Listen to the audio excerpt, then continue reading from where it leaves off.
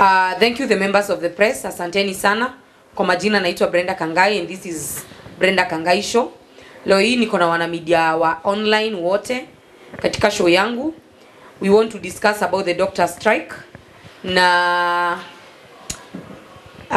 nikiendelea sana niseme ya kwamba mimi Brenda Kangai I'll be vying for the women rep seat of Nairobi County 2027.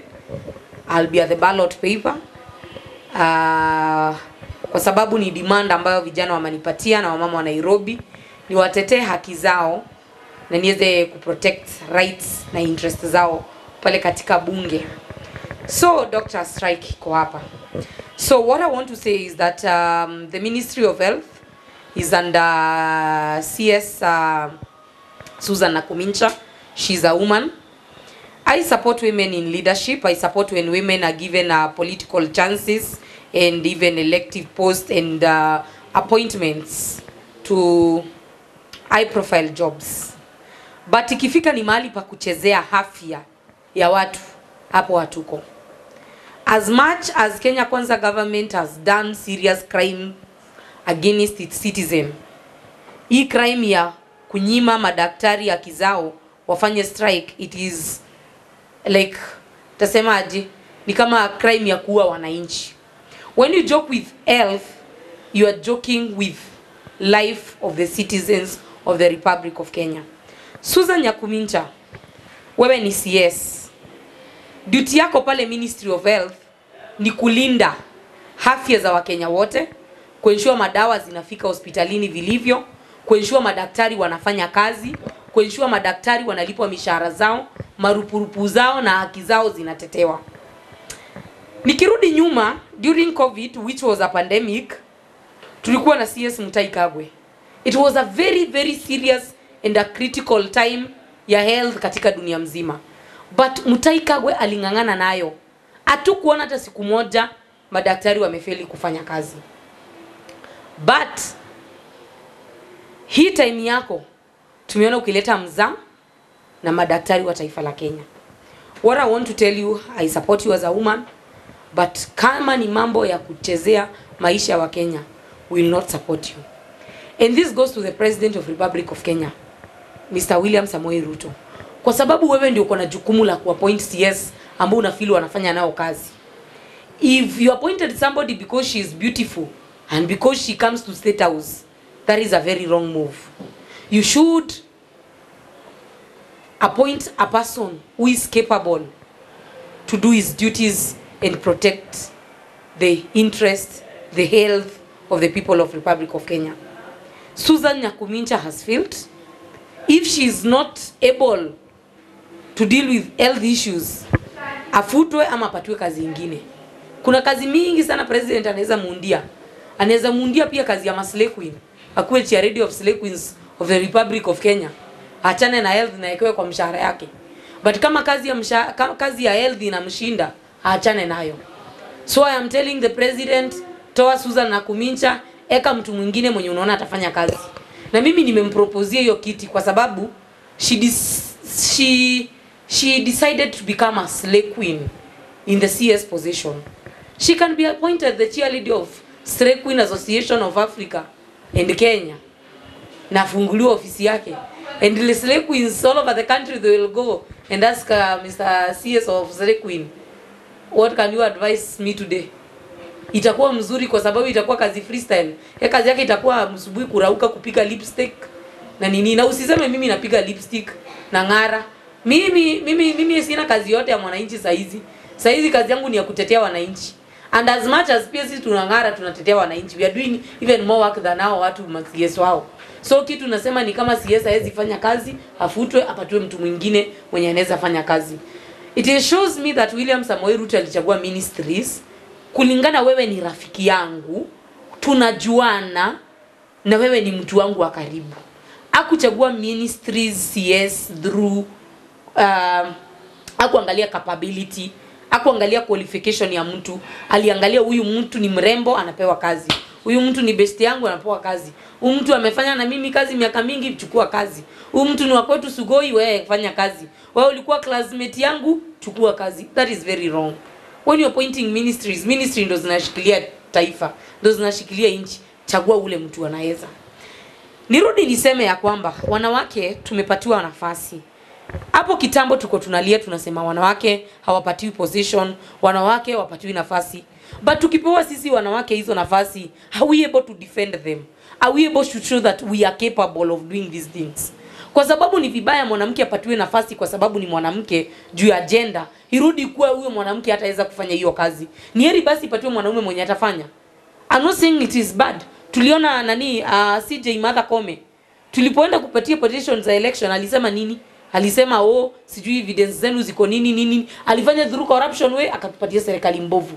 Hivi juzi ni anaanza kulia sijui majudges wapewe heshima sijui nini. It shows us wale wanawake wanapatiwa hizo position hawafanyi vizuri na watazuia watu wengine kama sisi ambao tuko na aspiration ya kukua leaders kesho tunyimo hizo nafasi wetu wakifikiria we are incompetent like them. So what I want to tell them, if you are appointed and you are woman, deliver. Don't just do work because you are a woman and people will feel sympathy. This is my fellow woman. Sita mgonga. Mimi nitakutandika. Nitakwambia you have done wrong, CS Nakhumicha. Unacheza na maisha ya watu. Kuna mama kona complication labda ameenda hospitali Kenyatta. Hata hudumiwa na daktari mkubwa kwa sababu wako nini? I end up cruise maisha yake. Will you feed the children when wataachwa na huo mama? Utafeed wale watoto wataachwa na mzee amekufa kwa sababu hakuna madaktari wa kumtibu? Let's be serious. Ikifika ni mambo ya masomo, mambo ya health, mambo ya agriculture, wacha tufanye kazi kulingana na vile kazi inapaswa ifanywe. Hapo mambo ya urafiki, mambo ya uslave queen, mambo ya nini unaeka kando, unafanyia wananchi wa taifa la Kenya kazi. Kwa sababu remember, you are paid on our salaries. Mnatuibia bado taxi zetu. Nyinyi mnatumia marupurupu zetu. Mbona msitufanyie kazi vile inapaswa? We saw the other woman, the women rep of Nairobi County, alichaguliwa na akaruka wananchi hadharani. Akaruka na akasema mimi na support hizo tax zenye mnaekewa mingi. Alikuwa anafanya hivyo kitu kuna mama kwa Mkuru kwa Njenga analala njaa. Huyu mama hajapata chakula lakini ana impose hizo tax ziongezewe kwa sababu gani? Ni mwanamke ambaye alipewa kazi kwa sababu ya wanawake, hakupatiwa kazi kwa sababu akona qualification, akona uwezo na akona passion ya kutetea watu wake. Kwanza tuelewe kitu ya siasa ni passion. Inakuja na passion. Wewe kama mwanasiasa uko na passion ya kudefend wananchi wako? Yes. Uko na capability ya kudefend wananchi wako? Yes. Uko na qualification na hekima mzuri ya kudefend watu? Yes. Now get an elective post. Lakini historia wananchi kuwa mnaenda kuelect watu kwa sababu ati wanajuana na mtu fulani na mtu fulani, it is wrong. Na story ya president kuappoint watu kwa sababu wanajuana na wao ni wrong. Kwa sababu mfanyika mwananchi wa kawaida hatapata haki yake. Mwananchi hatapata haki yake. Susan Nakhumicha, style up. If you are not able, resign. Give another person the chance.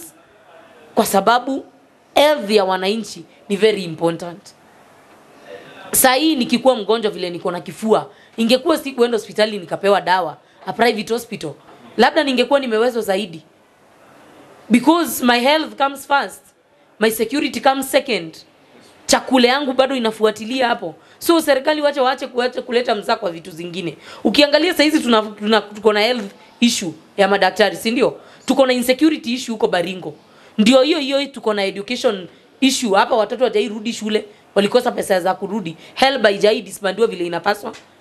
Wacha government ikuwe serious on critical issues ambazo zina affect wananchi. Tuache kuleta mzaa na zile vitu ambazo zinadhuru wa Kenya. Let's be serious for once. William Samoei Ruto, you had the manifesto that you sold to the people of Republic of Kenya. Why can't you defend it? Why can't you do your work right way? Mbona huwezi defend haki za wa Kenya? Wewe ulisimama pale kwa jukwaa ukasema, "Hi, the President of Republic of Kenya, William Samoei, I will defend the constitution." What are you doing today? You are seated in State House and watching all dramas being performed by your friends. You can't appoint somebody as CS because he's your friend or comes from your area. Hama mnajuana. You have to elect that person who will help you even deliver in your manifesto, because 2027 you are going out. Na msifikirie serikali ya Kenya Kwanza hiyo madharau mnatuonyesha ati 2027 mtakuja mtupea kaya za bunwasi. My friend, 2027 Kenya Kwanza government is out. We are going to elect new leaders who will take this country forward. Na mimi wana media niwaambie ya kwamba kama sisi kama youth wa Kenya tutaendelea kunyanyaswa hivyo, tutapinga serikali ya Kenya Kwanza. kwa sababu haitutetei haki zetu, haitupigani. That is what I can say. Let us be serious for once and do things that are capable to protect the right of interest. Hebu nipatie wana media waulize maswali. So before we conclude, do you believe that when President Arap Ruto gave those people close to him the position of the CS, especially CS Nakhumicha, do you think President William aliappoint marafiki zake? Hata uendelee sana. Okay. Just even stop asking that question, because William Ruto appointed his friends, not people who are capable of dealing with Kenyan issues. Okay. So do you think the doctor strike, it is as a result of William Samoei Arap Ruto and CS Nakhumicha's incompetency to talk to the people that are supposed to have a dialogue with the doctors, because we are not seeing any seriousness? What Nakhumicha is doing is issuing threats to doctors. You can't issue threats to people who are protecting our health, honestly. Yes. You can't issue a doctor a threat. Number two, before you become a doctor, kuna specific qualification unapaswa ukuwe nazo. In fact, if they imagine to sack all the doctors in this country, can they get another doctors tomorrow who are qualified, who are trained, who have the experience to guard the health of this country? No. So ni kiburi shuke, wakae chini na madaktari, waongee wajue shida iko wapi. Madaktari kesho warudi kazi, wananchi wa Kenya waendelee kupata services zao kama kawaida. Na kama haiwezekani, futa huyo mtu Nakhumicha, heka mtu mwingine. Heka mtu mwingine afanye hiyo kazi. Ambaye mwenye ataweza kukaa chini, hana kiburi, aongee na madaktari, waende kusikizana. But huwezi enda kuleta maringo na madharau mingi na makeup mingi kwa issues za health. Bwana hii si modering. It's not a council of modering. It is mambo ya health. We are talking of serious issues. Hapa tunaongea mambo ya afya ya mtu. Tunaongea cancer patients ambao wako hospitali wanahitaji kuongezewa damu daily. Tunaongea about liver patients na watu wako na pancreatics na wengine magonjwa zingi mbaya mbaya. Tunaongelea watu wako na high blood pressure inakontroliwa na machines hospitali na pressure. Atuongelele historia Slay Queen. If you wanted to become a Slay Queen, you quit politics and you become a political analyst like me. Sijui kama unani understand? Kama unataka kuishi life tunaishi, wewe toka kazi uanze kuzungukana na sisi. Uanze kuingia ground usikie vile mwananchi anasema, because I'm always on the ground.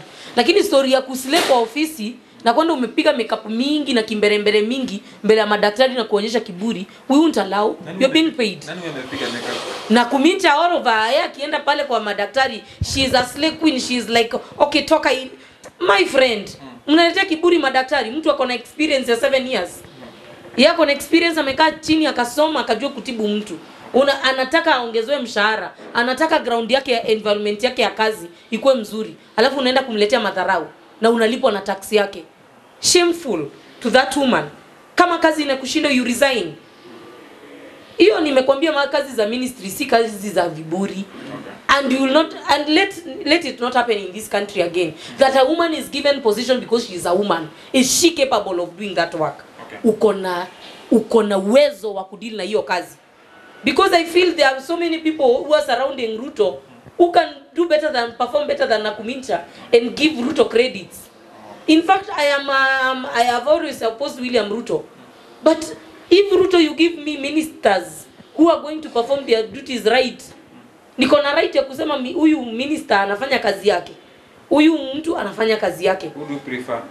Given that, kuna watu wengi, mimi I don't know the people who are qualified in the health field, and I feel ule mtu ambaye anapaswa kuwa anasimamia health issues should even be a person mwenye amesomea mambo ya udaktari, anajua kudeal nayo. Hautaenda kutoa mtu kwa degree ya agriculture, anajua kulima huko, anajua kudeal na mende na kunguni, alafu umlete hapo deal na issues za health za wananchi, anajua nini? Mtu deal na kuspray kunguni huko Kayole au unampatia health, anajua nini? You should give that ministry ule mtu ako na ekma na masomo ambayo ina qualify kujua. Kwa sababu angalia mtu kama Mutai Kagwe. Ni mtu alikuwa na knowledge what health needs.